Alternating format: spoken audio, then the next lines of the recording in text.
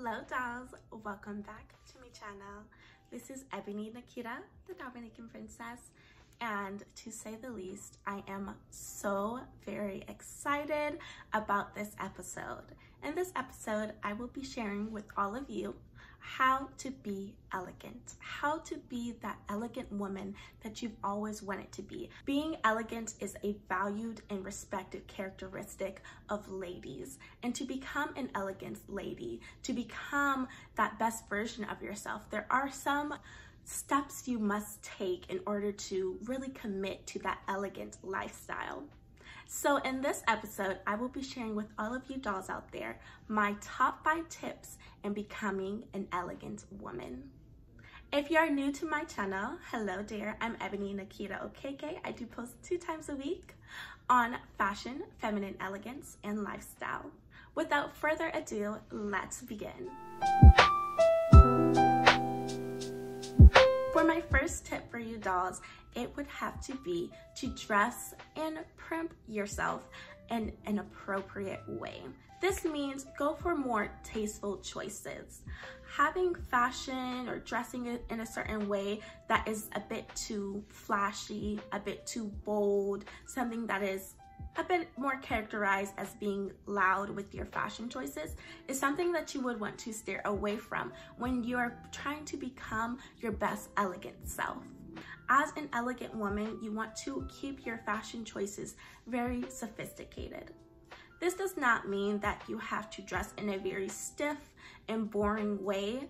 I believe that fashion is fun, it's a great way of expressing yourself, and you want to do that in the best tasteful way that you can. So that may mean pulling back from very flashy type of clothing that is either bold with colors or prints or with styles. And again, you dolls know my motto here on my channel. It's about having a classic and signature style that is timeless and elegant, and less is more. So that means pulling back from 2 or 3 different bold clothing choices for one outfit. Let's focus on one type of statement piece, and everything around that should really just complement it. Now, let's look at what I'm wearing. This involves makeup, accessories, and clothing. If you look at me now, the main bold statement that I have going on would be my lipstick color. Now, since I'm wearing this, I decided to go very classic with this choice, as in instead of wearing a bright red top or something with a lot of prints in different colors, I chose to keep it simple and classic. I chose an off-the-shoulder long sleeve top. It's very classic, the red lip, and so this more romantic top really does complement it. As for accessories, I did go for a velvet black headband and also a pair of double-sided earrings, pearls and diamonds. Those 2 jewelry choices, the combination of the diamond and also the pearl, they're, for one, very classic pieces, and it doesn't distract away from my lipstick or from my top. They're a bit more understated, but there's a bit of interest involved. So notice how for my makeup, since I was going for a bold red lipstick color, I didn't go for bold eyeshadow. I didn't go for a bold color of blush. I want to keep the focus on the lipstick. Now, does my blush complement the shade of my lipstick? Yes, and there's nothing wrong with complementing and mixing colors together to complement your main focal point. So since we did mention my makeup, let's talk about makeup, because makeup is also very much involved within your ensemble, your outfit, which means that your makeup is either supposed to be the statement or it's supposed to complement your outfit, what you're wearing. We don't want anything that we're wearing or anything that we're putting on to distract from us. And that is the main message of this first tip. Everything else that I'm wearing is complementing me, is complementing my natural beauty. And that is what we want our fashion and our makeup to do, all of our beauty products. We want it to complement the natural beauty that we have within us. So if you are new to makeup, or you have been putting on makeup and you know you are not best at one part of makeup, then I would say restrain from doing it. To me, I'd rather wear no makeup than to wear makeup incorrectly. Now, what do I mean by wearing makeup incorrectly, right? Because it's makeup, right? We just put it on and it's supposed to look good. But if you are a makeup wearer, then you know that there are certain guidelines to makeup, as in the application, focusing on different tones and colors that really do complement us. So if you want to master a certain part of makeup, maybe it's the application, learning what tones works best on you, as in foundation, lipstick, blush, eyeshadow, then definitely take time to learn about it. Read different articles, read different books about it, watch different YouTube videos about it. Or you could go somewhere, learn about it, have someone teach you, and really just take in that information and have trial and errors so you can be able to wear makeup to where it complements you and it doesn't distract from your natural beauty.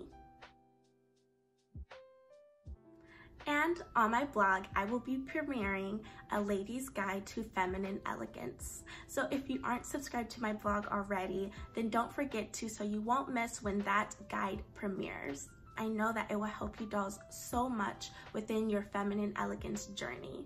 And I would very much appreciate it if you do subscribe to my channel and to my blog. So the subject of appearances brings me into my next tip. Tip number 2 would have to be careful and be wary of your facial expressions. Now, would you want to approach me or talk to me or maybe make small conversation with me if my face is like this? And most of us walk around looking that way, right? Because that's just how our face lays down. It makes me look like I'm a bit bored. It may make me look like I'm unentertained by everyone and everything around me. It may make me look like I am too serious, I am a stick in the mud. And so how do we change this, right? Does this mean we have to walk around smiling 24/7 just like this, just in case someone wants to speak to us? No, it does not mean that. And honestly, your cheeks would probably start hurting. But what you can do instead is have a more gentle facial expression. Now, sometimes if I am in an aisle or in a section of a shopping store by myself and then I may see someone approach, I will lighten my facial expression. I want it to be a little bit more light and inviting, showing that if you would like to say something to me or if I would like to say something to you, it's going to be friendly. And that's what we want to have, a more friendlier, gentle facial expression, as if I'm about to form a smile, but not exactly, right? It's in the baby steps of forming a smile, which means you don't have to put that much effort into it. It's not going to strain you too much. This is such an important tip for everyone. And so as an elegant lady, it's very vital. And that would have to be knowing your etiquette. That means your manners, how do you conduct yourself in a social environment, and I do have a separate episode on that. In that episode, I do speak about 5 things to avoid doing as an elegant and sophisticated woman. And so I will link that down below if you dolls are interested in getting a bit more detail. As you dolls know, I grew up in a Dominican, Caribbean, strict, mannerful household. And so manners is something that is very important to me. And on my dad's side, we are Southern. And so Southern, as we know, all of our Southern belles have great manners. So manners is something that I grew up around. It's something that I value within others and within myself. It's something that is so very important to me. And for all of us, I believe manners is something that is so important. And so what we have to do is make sure that we are still being mannerful in all ways. So some of them would have to be forgetting our table manners. Now, table manners, whether you're at home or out in public, or maybe you're at a formal dinner, table manners are very important no matter what environment you are in. And for me, whether I am at a dinner party, I'm having dinner with family members, table manners are very important to me. And that's one of my pet peeves, if you will. If someone doesn't have the best table manners, it's about being Overall manners is about being respectful and courteous of others, knowing how to conduct yourself. It could really be a hindrance to us being our best elegant and feminine self. Have you ever met someone who just speaks so eloquently, so beautifully, almost as if they can write poems and write books and be an author? Now, being an eloquent speaker also involves you being careful with your choice of words. Now, how do you do this? If you are in everyday conversation, whether it is casually, informally, or formal, then what you have to do is make sure that you are responding in the best way that you can. This means that you should be careful to avoid rambling. Do you know what point you're trying to make, but you're having a hard time now? That happens to all of us. Sometimes we can ramble on because we get excited, or we may have a point and we may lose it and we're trying to find it again mid-conversation. What you can do is pause. Pause whenever you are about to give someone a response.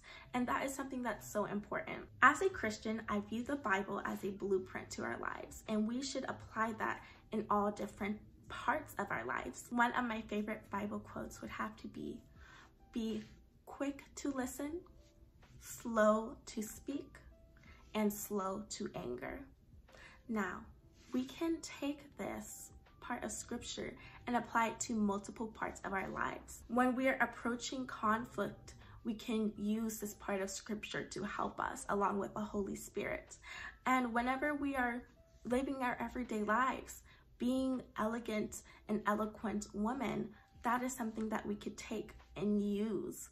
Like I mentioned, being eloquent, you don't want to be so quick to respond. Sometimes we are having a great conversation, it's very entertaining, we may get excited and we may respond and it's just back to back and it's great.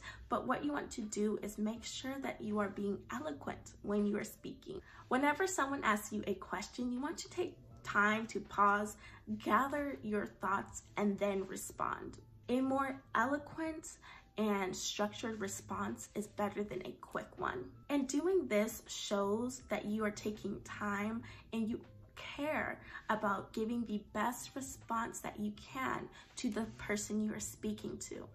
And I know when I am speaking to someone and they take that time to respond, to reply to me in the best way that they can, I value that. I say that they are a great conversationalist and they speak very eloquently. And that is something that we should start implementing into our casual conversations and into our more serious conversations. Pause, stop, be quick to listen, be slow to speak. My last tip to you dolls is my most favorite tip, and that would have to be genuine, be you. When we are trying to become elegant, this isn't us being a bit, as people say, stuck up, serious, as if we have some type of persona that we're better than anyone and everyone. That is not how an elegant lady conducts herself. And that is not how a true elegant lady conducts herself. Now, again, I have two different cultural backgrounds. Here, Southern American background, and also my Caribbean background. This doesn't mean that I have to act like I am some other culture, some other ethnicity that really helps me get in channel with my elegant self. We don't need that. And not one culture is more elegant or more refined and sophisticated than another. You're choosing to dress in a more elegant way, to present yourself in a more elegant way. These are different aspects that is a part of becoming more elegant. It's not about being a different version of yourself, having this alter ego. That is not what it's about. All of that, honestly, is nonsense. It's about being your best self. It is about choosing to be intentionally elegant, to where it's not just about you being this different version of yourself. It's about you becoming the better version of yourself, to where it's over time, it will become an effortless elegance, something that is just a part of you. It's who you are. It's such a great characteristic that people see within you. It's such a great characteristic that you value within yourself. Dolls, please do not forget to subscribe. I appreciate every single one of you who are subscribed already, and I appreciate all of the future subscribers. If you dolls enjoyed this episode, please do not forget to like this video. And also, dolls, what was your favorite tip? What is something that you didn't realize was so important when becoming an elegant lady? And if you're interested in reading in my Ladies Guide to Feminine Elegance, please do not forget to subscribe to my blog. I will be having that premiering very soon, and I'm so excited for it. Dolls, thank you so much again, and I will see you dolls in my next episode. Bye.